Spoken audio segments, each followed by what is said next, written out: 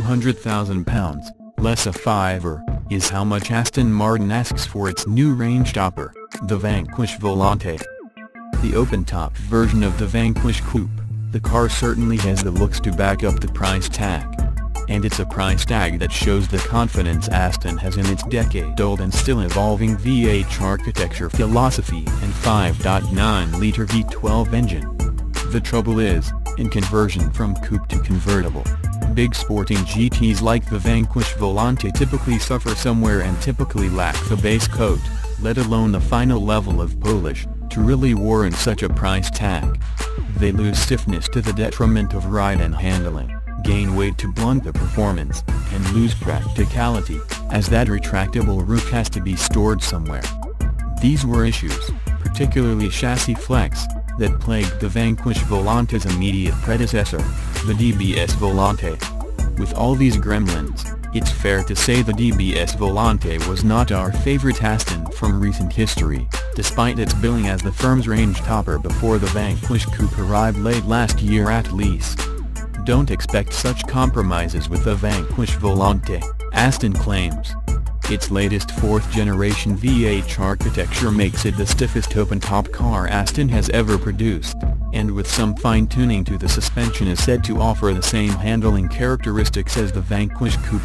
Indeed, Aston's most recent convertible, the 2012 DB9 Volante, was greatly improved in the stiffness stakes, boding well for the Vanquish.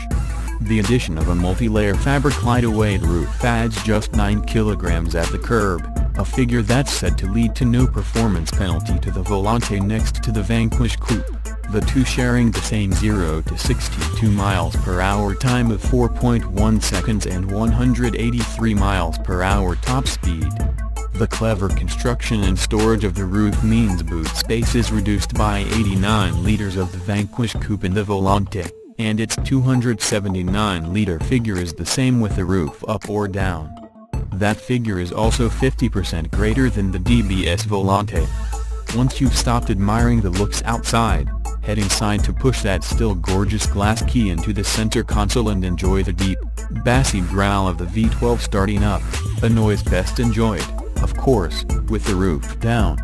The glass key is one of the highlights of the interior, which mirrors that of the Vanquish. The design of the center console mimics a waterfall. It's certainly attractive, but it doesn't quite scream £200,000 and is one area where criticism of this current generation of Astons starting to feel their age is valid. Still, the controls are nicely laid out on the center console and a touch of drama comes from the infotainment screen coming out of the top of it. Here's where you'll find the nav, audio controls and phone connectivity in a system that gets the basics right rather than leaves you with an upmarket Apple-style experience. You sit low to the ground and feel wrapped into the car with the high beltline and high center stack.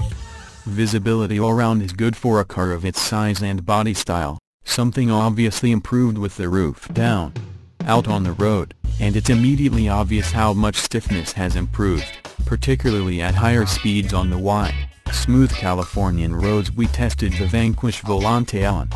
That 14% increase in torsional rigidity over the DBS Volante is partly down to carbon fiber being bonded into the rear section of the V8 architecture, and aerospace technology being used in bonding techniques. Around town on more broken, higher frequency surfaces, the telltale signs of scuttle shake are there with a wobbly rear view mirror, for example. You'd never describe it as uncomfortable, but knowing the state of Britain's roads then you do wonder if the problem will be amplified here.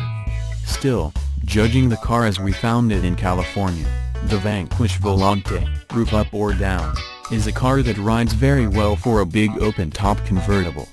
While the ride is good, the handling doesn't reach the same heights. It's a very neutral handling car that's wholly predictable. But that's where the issue lies.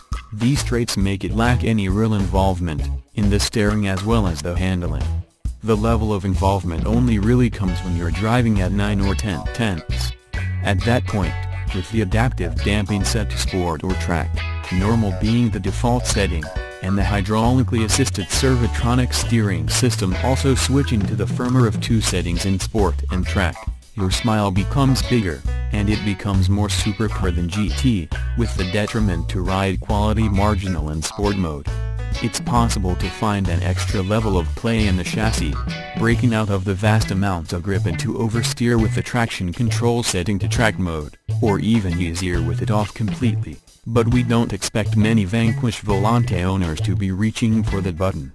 The real problem with the handling comes back to the price and positioning of the car.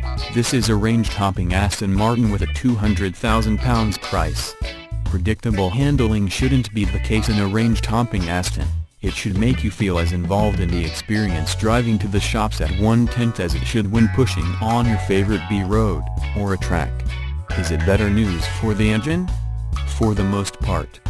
The sound is truly epic, and its cruising ability is peerless. At 100 miles per hour, the rev counter will still be displaying a number with a 2 at the start. I could have driven across the US and back again in it, neither of us breaking sweat. While it sounds like a supercar, it doesn't really go like one. Aston says the only difference between the V12 under the Vanquish Volante's bonnet and the one found in an Aston Martin V12 Vantage S and the engine management system, but it feels like more than that. It certainly doesn't feel as quick as the 4.1 second 0 to 60 miles per hour time, the same as the coupe, no less, suggests, even with the sport setting turned on, separate to the one for the adaptive damping, that improves throttle response, gear shifts from the 6-speed automatic transmission and allows the engine to rev higher.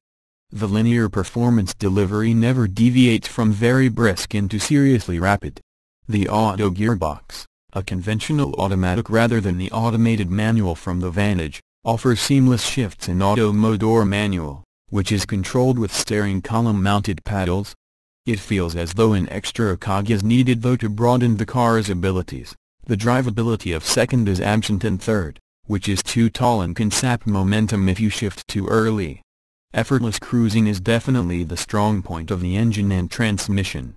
Perhaps the biggest problem of the Aston Martin Vanquish Volante though, successful a conversion from coupe to convertible as it is the presence of other exceptional models in the Aston Martin range below it. The Vanquish Volante is a very fine car indeed, but then so is the D-benign Volante immediately below it in the range, a car available for almost £60,000 less.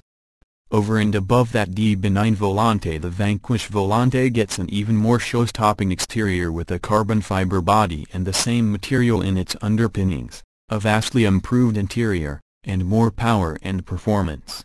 For those who must have the most powerful, most expensive and best-looking Aston Martin, then the Vanquish Volante will satisfy.